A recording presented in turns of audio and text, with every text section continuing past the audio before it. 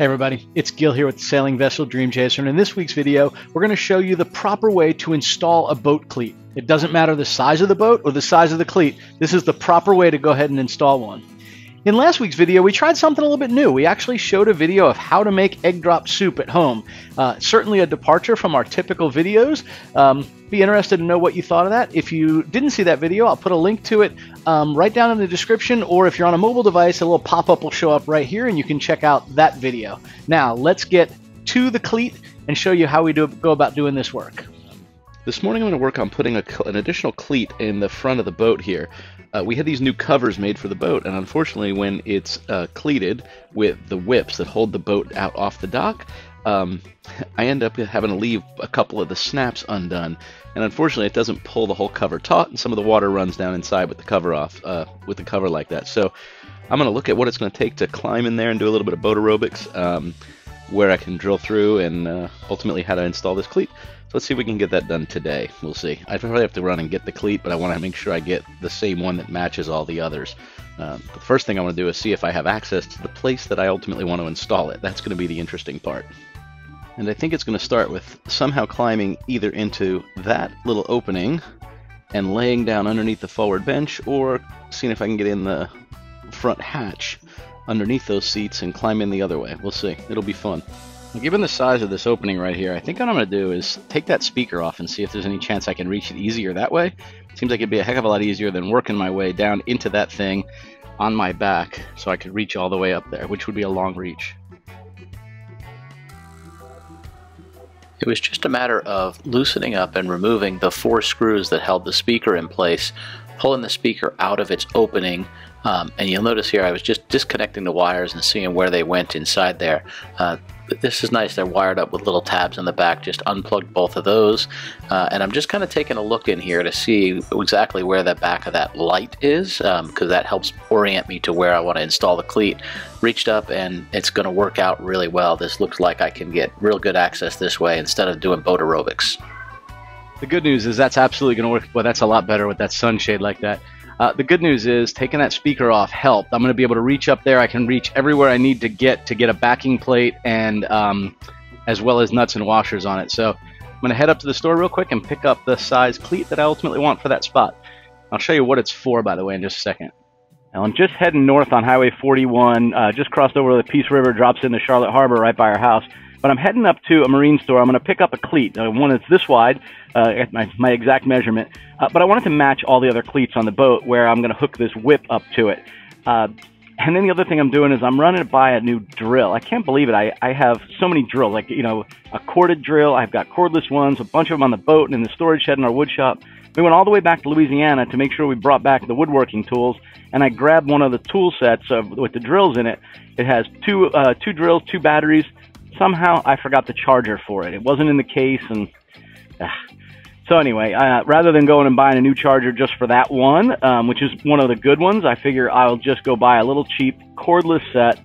It'll be enough to get me by today. I can use it for the stuff that I don't care so much about, as opposed to my good ones, which I treat really well, and I don't want to have anything happen to them. But if I'm leaning over the side of this thing in some awkward position, and God forbid it falls in the water, I'm not out the same amount of money as I would be if I lost one of my really good Milwaukee sets. So, to the marine store and to Harbor Freight, but I'm going to keep an eye on the road. This little phone holder I have on the dash is pretty handy.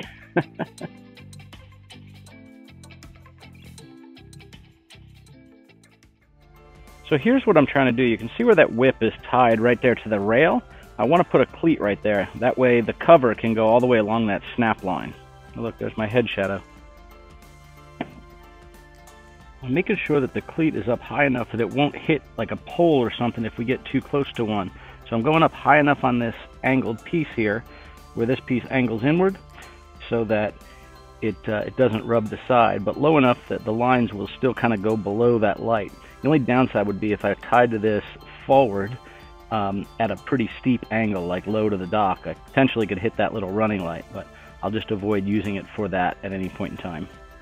So now that I've got the spots marked, it's time to drill it. I'll drill a couple of pilot holes to start. Always a little nerve-wracking putting a drill to the side of the boat, but as you can see here, I just held my hand underneath it to catch the big pieces of the fiberglass drill bit components here. You'll notice it wasn't easy here. I didn't have my shop vac, so I was kind of working it over the side of that rub rail and into my hand into a little trash can I had. The holes in these cleats call for a 1/4 inch bolt, and you'll notice I started with a pilot hole, and that was just to avoid trying to chip out any of the gel coat on the edge here as I started. So after doing the pilot holes, I then went ahead and used the 1/4 inch drill bit and repeated the process into each of those pilot holes just to go ahead and get the holes to the correct size.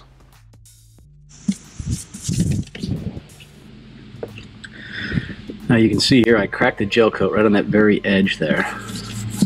That'll be alright.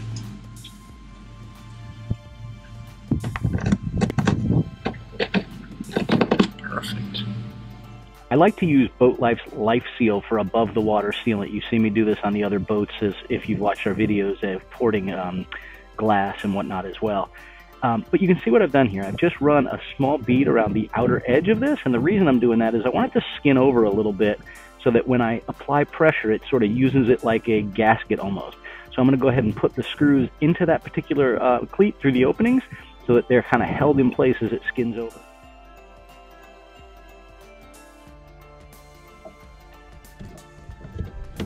And now it's the easiest to call a friend, as they say. So Deb got up top, and while I was down inside the boat getting ready to do the backing, she was lining the cleat up and putting the screws down through the holes. Keep in mind, I'm actually reaching into this through the speaker opening, so I can't see what I'm doing up here, but I'm working on threading the washers and the nuts in there. You can see I'm just sort of feeling around for where they are. Once I found what its location was, I realized that these are not going in very far, so I was able to get the washer on there and at least get the nut started, but not enough that it's going to work. I think I'm going to have to go get longer screws for this thing. Well, as is typical when you do work on a boat, I thought for sure the inch-long bolts would be more than enough to go through the cleat, through the fiberglass, and still give me room to put the backing plate, the big 1-inch wide stainless steel washer, and the lock nut on, along with the nut. It's barely enough to get a few threads of the nut on, and I can't even get the lock washer on. So while it's skinning up, it won't hurt anything. Good news is the West Marine is only a few miles from us here. I can get that piece, get back real quick, and put those screws in with the proper size on it, which I think will be much, much better. But frustrating. You know, if we were down on Dream Chaser, I would have bags and boxes of all kinds of extra screws that we keep as spares. But on this little power boat, I don't have a darn thing, quite frankly, and that's challenging. But oh well. Oh yeah, I like my new shades. They fit right over my glasses. It was like going snowblind staring at the white fiberglass of the boat there in the sunshine. With the 1-inch bolts swapped out for 1.5 inches, I came back to the boat, and you'll notice I actually removed the bolts, just the 3 that didn't have the nut on the back, and put those in, and then just used my hand to put the backing plate. So these are actually 1-inch stainless steel washers, along with a lock nut, and then I'm using a 1/4 by 20 nut on the back side of this. Anytime you're installing a cleat, it's very important that you have a backing plate. If all you have was a washer and a nut, any pull or tug on that could actually pull or rip right through the fiberglass. But by putting these 1-inch or larger even stainless steel washers on them, that gives it the strength of the backing plate.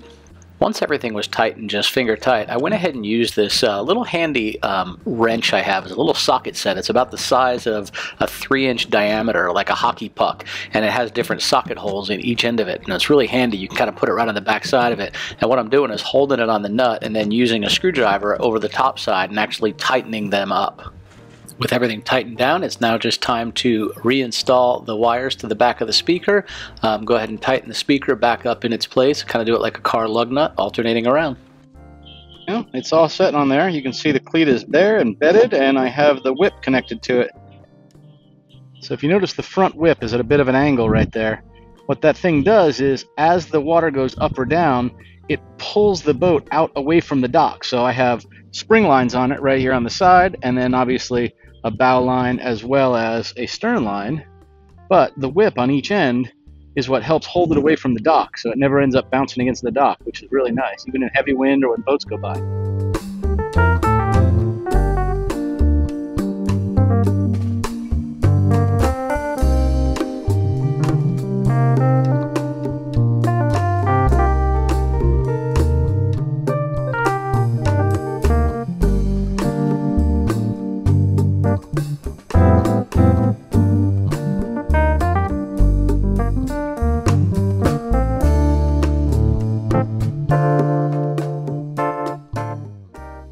You know that saying, there was no room at the inn. That boat area was just completely packed. I actually tried to get in. There was one small spot that was just a little bit longer than the boat. I attempted to go into it. I thought, you know what, I'm not going to chance it. So we ended up going over to the Crab House. Had a great lunch. It was a wonderful time. I hope you enjoyed this week's video on the proper way to install a boat cleat. We're trying something a little different. I'd be interested to hear what your thoughts are. You can leave something down in the comments below and let us know. But we're trying a video format that's going to be around 10 minutes long per episode as opposed to the 18 or 22 minutes that most episodes are. Hopefully that will allow us to focus on a single topic for each video, and you might find that a little bit more useful to browse and just sort of get the information if it's important to you. Thanks, as always, from Gil and Deb aboard the sailing vessel Dream Chaser or wherever else we happen to be that particular week. We'll see y'all next week. Safe sailing and fair winds.